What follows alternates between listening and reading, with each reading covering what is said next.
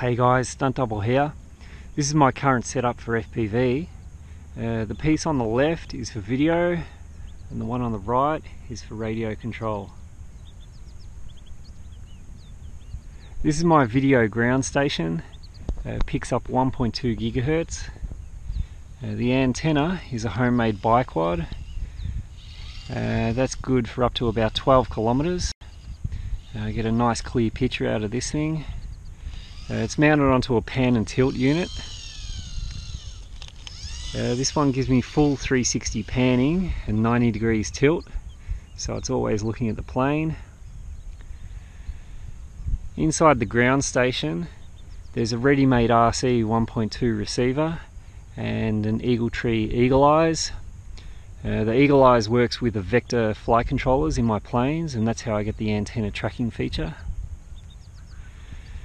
There's a 5.8 relay inside the ground station, so I can pick the signal up straight off the goggles, no need for cables. It's all mounted onto a tripod.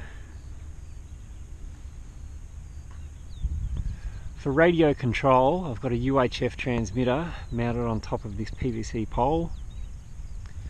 That sits on a microphone stand, and the pole takes the antenna up to about 3 meters in height, so that gives me a really good safe signal, especially when flying down low.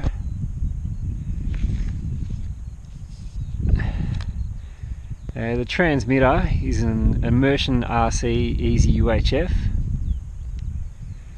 It's using a Diamond SRH 771 whip antenna.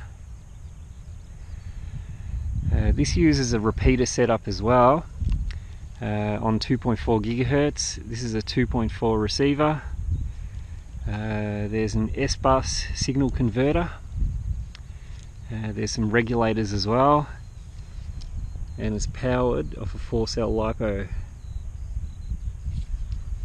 The radio I use is a FreeSky Tyrannus, and it's just a good reliable radio, nothing special, lots of channels I can work with. And the goggles are just an old set of Fat Shark Dominators.